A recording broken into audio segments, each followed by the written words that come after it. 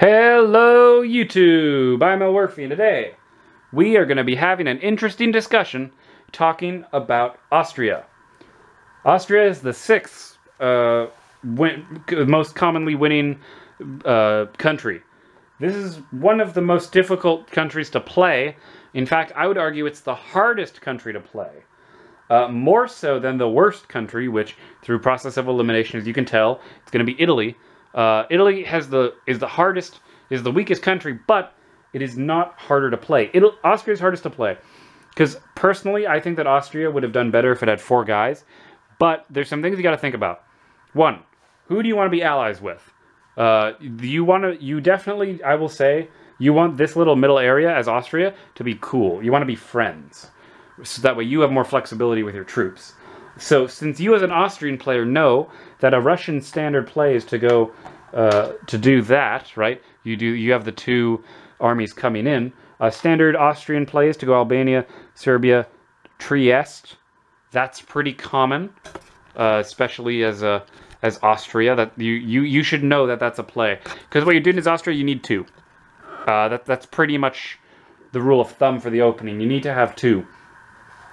For example, you're trying to get into, if you get to this position, like say you can demilitarize that zone, you're in great shape. Heck, even if you first turn went something like this, where everyone's moving down, that would be brilliant, because then next turn, you know this is fine. It's a 50-50 shot as to Vienna or what you want to protect. Again, you remember you'll have Turkey coming in. So if you make Russia your ally, again, diplomacy, but you want to have them support, you even offer, I would propose you offer to support, well actually, you might even just stay in Vienna first turn, or go to Trieste, because it's the same difference either way, really. I mean, Trieste, in my opinion, is just objectively better. You can have more diplomacy options going to Budapest, but I just think that this is just so much stronger for Austria. But that's a personal preference. So what you do is you're in this position, right? You know that Turkey wants 2. You also want 2. Do you want to be allies with Russia or Turkey is what you want? Now, you don't want to fight both as Austria. If you're fighting both, that's going to be really hard. So if this is the first play, for example, they had the standard stood off in the Black Sea. If you see on the second turn that there's some supports going on, but then you get this scenario, right? So say this move, right? So say you do an attack into Romania, you move down to Greece, and then you move to Budapest, which I think is a very fair way to do it, because you're assuming there's going to be a bounce, right? There's going to be a bounce, you're going to deny, there'll presumably be a support move, and you're expecting Russia to get it. That's what you're expecting. But if you see something like this, where they're getting 2, and then a Constantinople move from this fleet signals to you that you're being attacked by 2 players, because then you'll see something like this.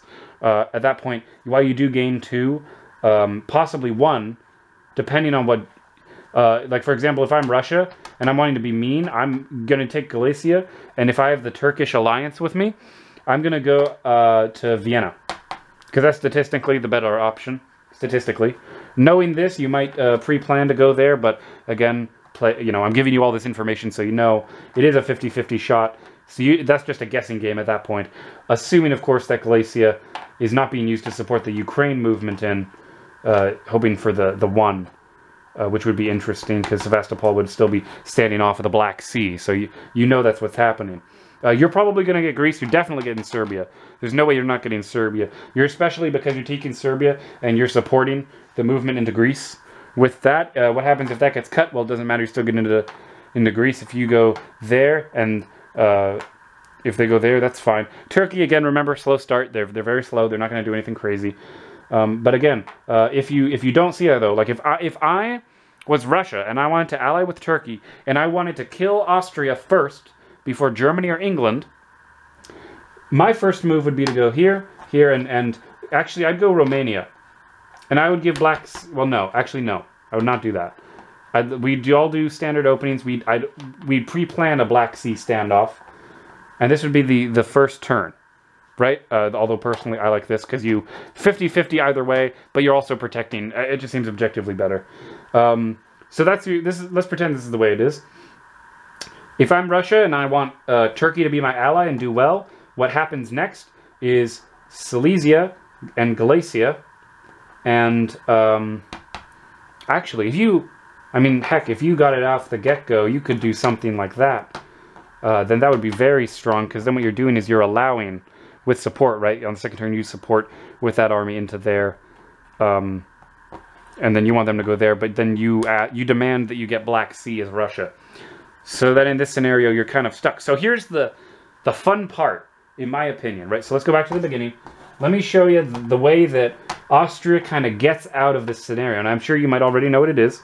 If you do, that's fine. Don't spoil it for anyone. But let's go back to the opening, beginning of the game, right? You're like, okay, you're Austria. You're like, I want to fight Turkey. Say you want to fight Turkey, because in my opinion, a Russian-Austrian alliance is better than a Austrian-Turkish alliance. If we're looking at this from the perspective of Austria. So what's going to happen is you're going to be needing for Italy to essentially go into the Ionian Sea with your Trieste fleet going to Albania, with the presumption that the Italian fleet might next turn. They might go to Tunis, but what you're setting up here is to get something after the builds like this, which would be a little more beneficial. For now, or you could even convince them to just go here on their first move for Italy to go to Naples. Again, you want to, as Austria, you want them to suggest that they go to Piedmont just to make sure that France has to keep their toes on, because if Italy doesn't go to Piedmont to force France to go to Marseille, then you're suggesting that France can get 3 extra builds on its turn, which would not be good for any of the Central Powers, especially since, as Austria, you do want Germany to do well, so that way Germany doesn't have to come and eat into your own territory. But in doing so, by doing the Ionian Sea, it looks like it's not as that it's an attack or an aggression towards well, both Austria and Turkey. But Turkey would be, if they're doing the standard Black Sea standoff, it takes a while for Turkey to get its fleet out into the Aegean Sea. So you could say go Albania, go Serbia, Budapest like normal. They'd convoy over second turn. Your second turn, you're in Greece. So now, on your build, what you're doing is, if you're going to go after Turkey, assuming you get your 2 builds, you'd possibly want to consider getting a fleet in Trieste and getting your army in Vienna. You're essentially just you're gonna hold off on fighting with Russia. If you could get Russia to go to Armenia down here and do something along the lines of this first turn opening, give Turkey the Black Sea, that'd be much better for you, because then they have to come back with support from Constantinople to keep the Armenian army out. But what you're doing is you're setting up a chain at some point, so that way on second turn you're threatening to go and you're threatening to capture Smyrna with a Trieste convoy through the Adriatic Sea all the way through to go over there. If you're trying to attack Turkey, and then again, in order for this to work, you generally are going to need to be shuffling your guys into Greece and hang on to Serbia as best as you can, and that'd be like the fastest way to attack Turkey. That'd be over several moves. If you're, for example, wanting to go after Italy, it'll be a little bit more of a struggle here, because what you're doing is, if you're going after Italy, you need to find a way to get Russia and Turkey to fight each other. If you want to fight them, you need to make sure Turkey's on your side. So you want Turkey on its first move you want to convince Turkey to do the Black Sea, Bulgaria, Armenia move to make sure that even with them moving in, it forces Russia to support itself in Sevastopol. Even which you could even do the fake out then, because it's much more valuable for Russia to support this while they're trying to get their move out there against Germany, making it so that way then Black Sea supports into Romania, which could be good for you. But since you're talking about a demilitarized area with them, you need to, in order to attack Italy, you need to hope that they go to Piedmont from Venice, and they stay in Rome, or at the very least, when they go to Ionian, that they move this army to Naples to get convoyed over, to go convoy to Tunis. Would be the ideal for you, because on your first move you're going to Venice to attack them, and then doing the shuffle of Serbia and Budapest. You get two that way. And then in this case, you want to be getting armies. You could get a fleet here to convoy onto Aquila, but that's not quite as likely to happen, just because as soon as they'll see this, because they're still going to get their one build at the end of it, because they have to hold it, they might, move that over instead in response to seeing that, in which case, if you're doing that, you're not going to have that, but you could end up just having to go Serbia, Tyrolia, just to support or counter the, or attack Piedmont. So either way, you're gonna, or mathematically at least, you'll be able to hang on to it if you just support. Actually, it'd probably be better if you're gonna do that, to do Serbia and Trieste, you support that. That can't be stopped. You know they're only getting the one, you've blocked them, and you know that Italy, even though they would like to get an army to stop you, their better play is to do a fleet in Naples, because if you build in Naples, then they can actually get around. And then they'd have something like that set up to possibly, convoy into Greece from there while holding on, because Piedmont's not worth anything to them. They don't actually need it in order to build more guys, which would just kind of be a little unfortunate. So they'd have to shuffle around the board. But essentially, what you're doing is then if you get the two that way, again, with this to work, you need to make sure Turkey's going that way, because they'll get their one. Turkey will of course build an army there for their one, expecting to go get Bulgaria next turn, which is fine. And at that point, keep in mind you are attacking Russia. You're kind of splitting the map in half between you two.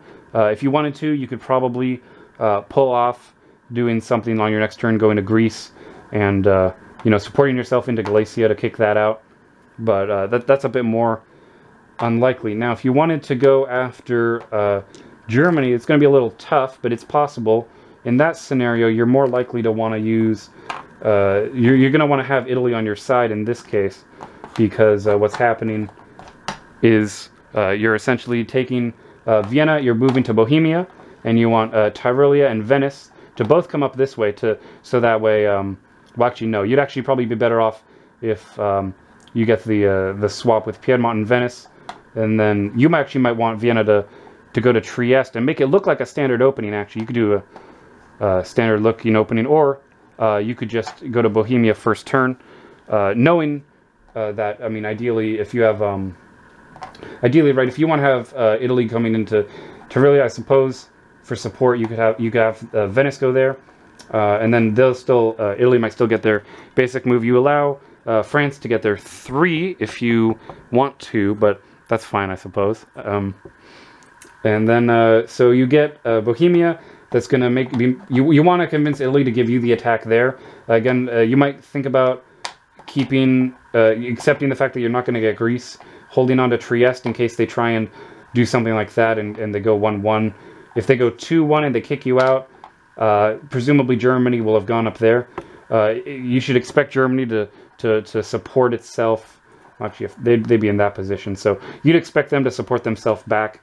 They would just gain the 1. So then, you'd just be coming back to cover your bases. So you really need to have a good alliance with Italy to make sure this can be pulled off. But again, as Austria, you don't necessarily want to be going after Germany. It's just easier as Austria to attack Germany rather than going for Germany to attack you, because again, as Austria, it takes longer for the enemy to get to you, and there's less ways they can attack you than if you're Germany, where you have much more because of the water, because England gets control of North Sea right away. So it's much easier in that respect. And the main last thing that you might want to think about doing is, if you're going to do an attack on say Russia, and you don't have support from Turkey, say if you want to deal with them both equally, and you can't get them to cooperate, then first move, you'll still do the Serbia, Budapest, Albania. But what might end up happening is you just have them support each other, and then you just move to Greece. You should expect there to be an attack here, because you'll notice if they do the Romania move in the first turn, again, you're only getting one, at most two anyway. So mathematically, there's no way they can hurt you if you support each other. They could go there to Vienna, in which case you're gaining one, you build an army anyway, and then it's landlocked because you could support each other and essentially force them to go around. Eventually, they'll be clogged up because if first turn they open like that and they do the standard Black Sea standoff, you're set up like this. And you're doing the typical. I still think going to Trieste is the safest play because you can defend either one of those easier. So if you're in this scenario and you know they're both coming after you and you don't want to focus on killing off Turkey first, right, because then presumably the next round you move into the Aegean Sea or just go to the south coast of Bulgaria, you'd want to be doing something along the lines of making an attack onto Romania or making an attack onto Bulgaria with support from Greece. In the follow-up turn, because you're pushing that off, making it more likely that Russia will have again, obviously you can talk to them, but it'd be more likely that Russia would feel more comfortable attacking Turkey than doing that. So what happens is, what you're trying to do is you're trying to get Galicia to be open. Galicia is pretty much always going to be occupied by a Russian army, unless you can convince them to go to Prussia or Silesia. If you see either of those moves, you pretty much know that Russia is going to be on your side. And that will be about it for this country. So obviously, if you have any more questions, feel free to ask. But anyway, guys, thank you all so much for watching. As always, I'm Elwirfy, and I'll see you guys next time.